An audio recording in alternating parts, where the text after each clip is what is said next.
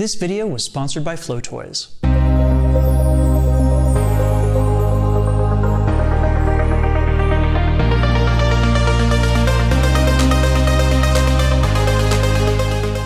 The 3-beat weave, a poi classic, and you can do it with a partner. Drex here from DrexFactor.com, helping you bring the joy of flow to your world, and I'm here with my friend Tashi to teach you how to take the 3-beat weave into partner poi territory. Before we dive in, I just want to give a quick shout out to the friends of the channel. Big thanks to Dark Monk, Flow Toys, Pyroterra Light Toys, LMF Props, Spinballs, and Ultrapoi for helping to make the videos on this channel possible.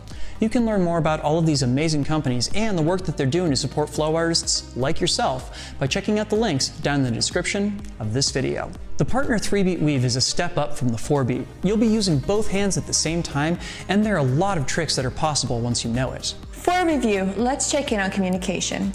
When we start a trick, we're going to count in by saying here, next, now. Sound good? Awesome, sounds great.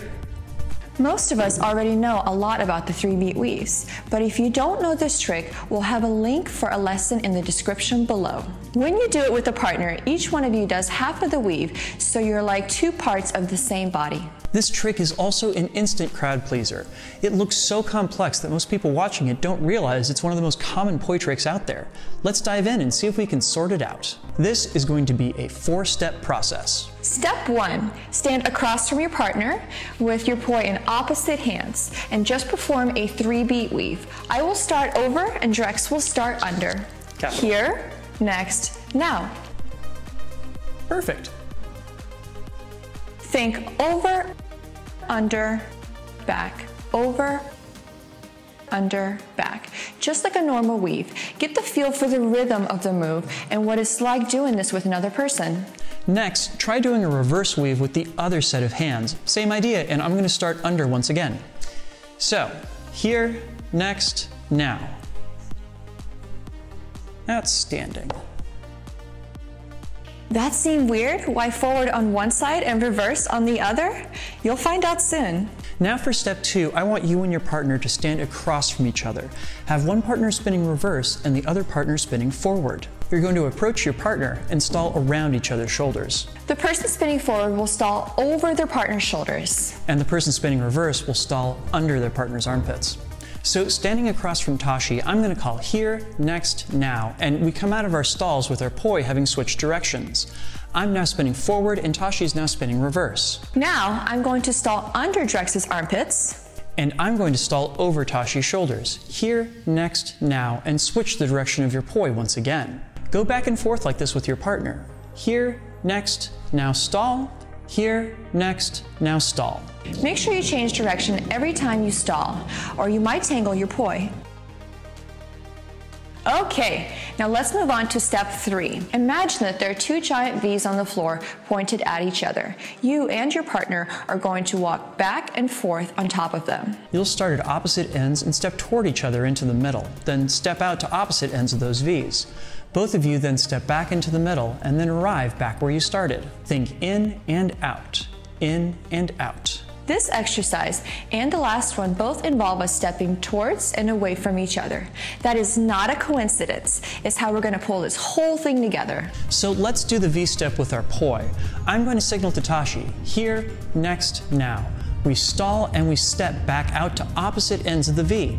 Here, next, now. We stall and we're back to our original spots. Drill going back and forth like this until you and your partner can perform the switch 10 times in a row without losing your timing or hitting each other. Those are all the pieces that we need to do a partner 3-beat. Now let's start taking away the beats. This time we'll count down next, now, next, now. That work, Drex? Yeah, absolutely. Can do. Awesome.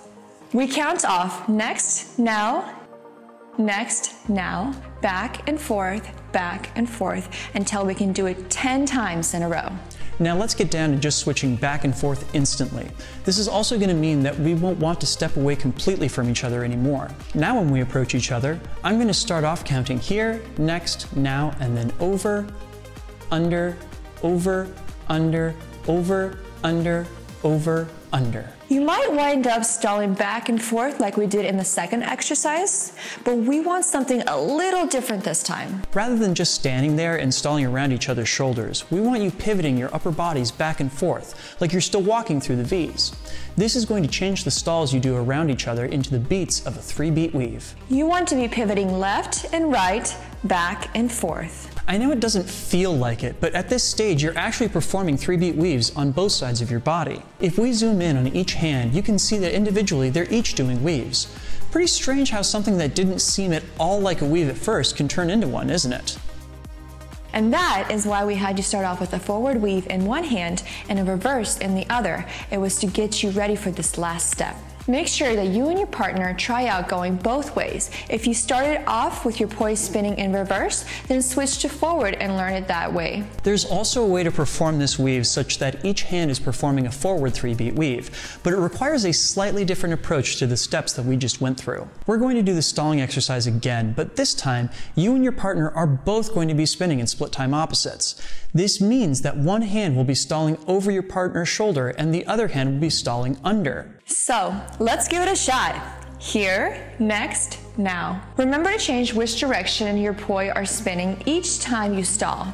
Double check each time that your poi are still spinning in opposite directions and your partner's poi are still spinning in the same direction. Now let's take this back to our V steps. Just like before, I want you to count off here, next, now, and switch ends.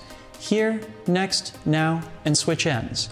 Drill this until you can do 10 of them in a row. Now we get rid of the extra beats, thinking next, now, next, now. Practice until you can do 10 in a row. Now let's go straight back and forth. Tashi and I will come in on here, next, now, and stall right away as we pivot left and right. Note that your hands will always be in opposite positions as you perform this weave. If your right hand is on top, then your left will be on bottom and vice versa. Don't forget to pivot. These will turn those stalls into beats of a weave. This might actually be the most important move we cover in the entire series. Drill it a lot. You'll need it for everything that comes later on, and it's a super important foundational move. We'll go ahead and show it to you from a few other angles here.